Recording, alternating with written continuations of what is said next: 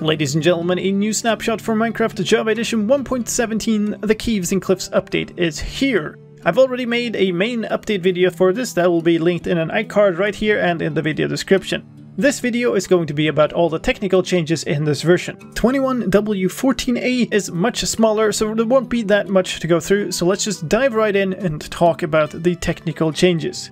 First, a fix for commands, or more specifically for command blocks. There was a bug in the previous snapshots where command block outputs didn't show the results immediately when you ran a command. That has been fixed in this version. For data packs, a huge number of new recipes are available, mostly for smelting ores. Ore smelting has now been split. It used to be based off of ingredient tags, and it is now instead done per ingredient objects in grouped recipes. That means that where you had a single smelting recipe for smelting all iron ores before, you now have a smelting recipe for the normal iron ore, for raw iron, and for deep slate iron, all separate.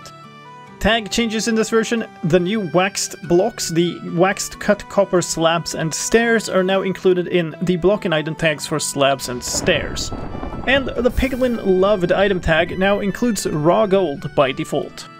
And finally, a few small changes to world generation. The end noise setting height has been switched back to its old value, fixing the end island generation. And there is a new field inside of noise settings files. It is min surface level, controlling the minimum level where surface generation occurs. In addition, in terms of stability, a whole bunch of crashes have been fixed that happened when you generated worlds with custom settings. And those were all the technical changes in this somewhat smaller snapshot. I hope you found the video useful nonetheless, and if you did, please help me out in return. Leave a like, drop a comment, or share it to a friend. With that said, thank you for watching, my name is Slime, and I will see you next time.